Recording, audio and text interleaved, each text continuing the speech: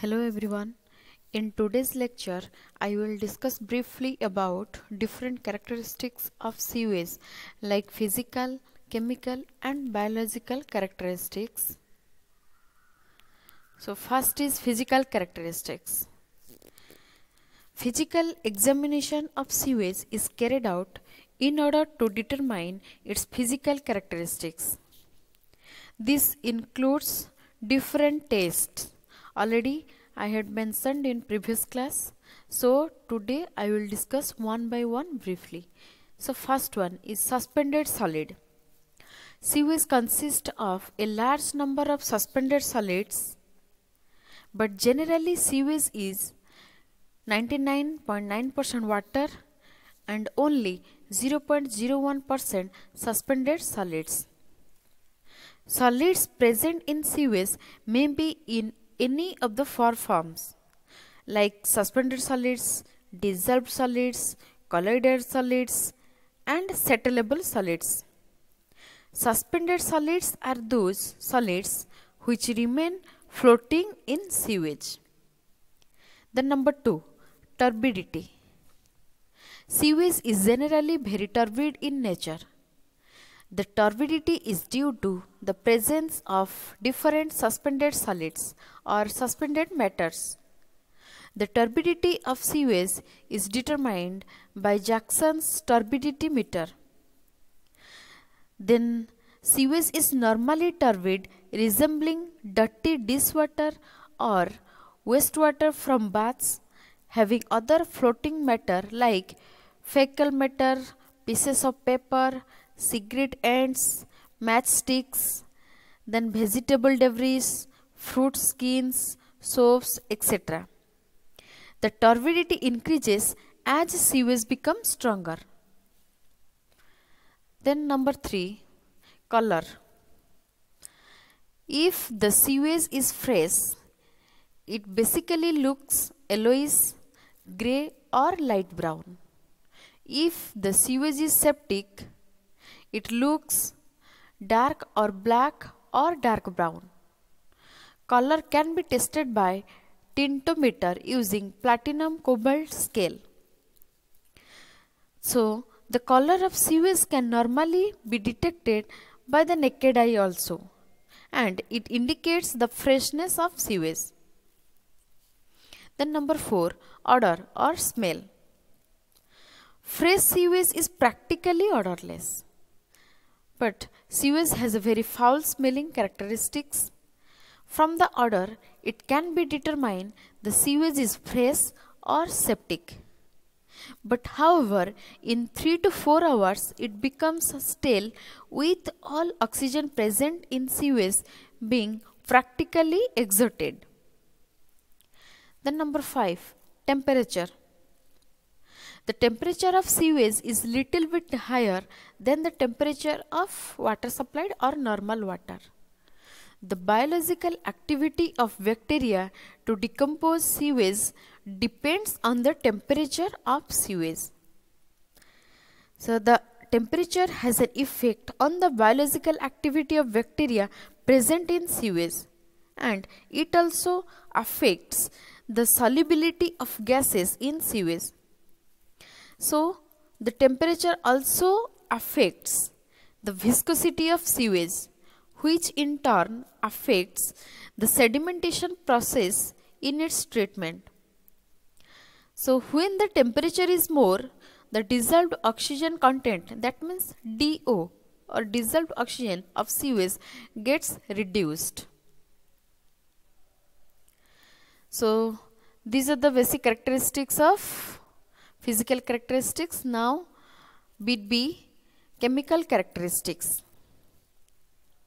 Chemical analysis is therefore carried out on sewage in order to determine its different chemical characteristics.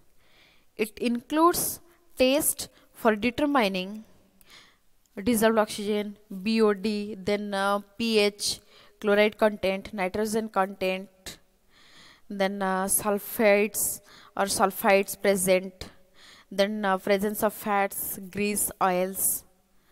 So these are some tests which we will continue in the laboratory to find out or to know the different chemical characteristics of sewage. Among those, we discuss here some characteristics. So first one, dissolved oxygen or DO. Dissolved oxygen is the amount of oxygen which is present in the state of dissolved condition in water. Sewage consists of large number of or large amount of organic matter which require oxygen for decomposition. Generally in sewage the amount of dissolved oxygen is almost zero. So oxygen is required mainly for decomposition of organic matter which are present within the sewage. So DO tests are performed during sewage disposal treatment process. So the determination of DO or dissolved oxygen present in sewage is very important. Then number 2, biochemical oxygen demand or BOD. Biochemical oxygen demand is the quantity of oxygen required by bacteria for the biological decomposition of sewage under aerobic condition. That means in the presence of oxygen. BOD is otherwise called as strength of sewage. Before disposal of sewage in river or seawater, the BOD strength of sewage has to be reduced to protect aquatic or marine life.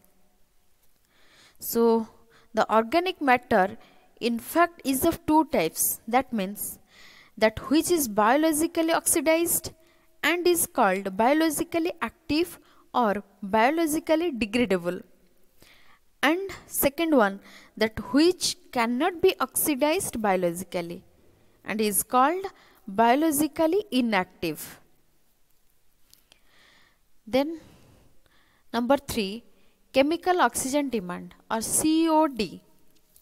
So chemical oxygen demand is the amount of oxygen required for the chemical decomposition of organic matter in sewage.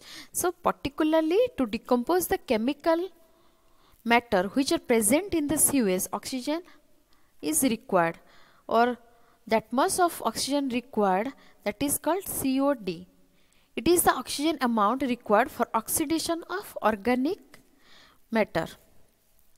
The COD of a raw water or a wastewater is therefore determined by performing a laboratory test on the given water with a strong oxidant like dichromate solution, and the theoretical computations of COD are only performed on water solutions prepared with the known amounts of specific organic compounds in laboratory situations to compare the theoretical and the test results and to establish the limitations of the test procedure. Then number 4, nitrogen compounds. Nitrogen is present in each and every living organism. Sewage consists of large amount of nitrogenous compound in the form of free ammonia, nitrites, nitrates or organic nitrogen. So, the presence of nitrogen in sewage indicates the presence of organic matter. Then, when the sewage is stale, it produces free ammonia. Then when the sewage is undergoing decomposition or in the process of decomposition, it produces nitrites. After complete decomposition, nitrates are formed which are stable in nature. The next, pH. The pH of fresh sewage is above 7, alkaline in nature. After decomposition, the pH reduces to 5 or 6. The value of pH reduces to 5 or 6, which is basically in acidic in nature.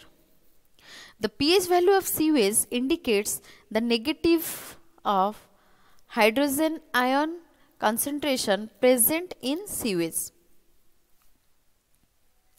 The pH value can be measured quickly and automatically with the help of a potentiometer. Then last one, bit C, this is biological characteristics, which we will discuss in next lecture. Thank you.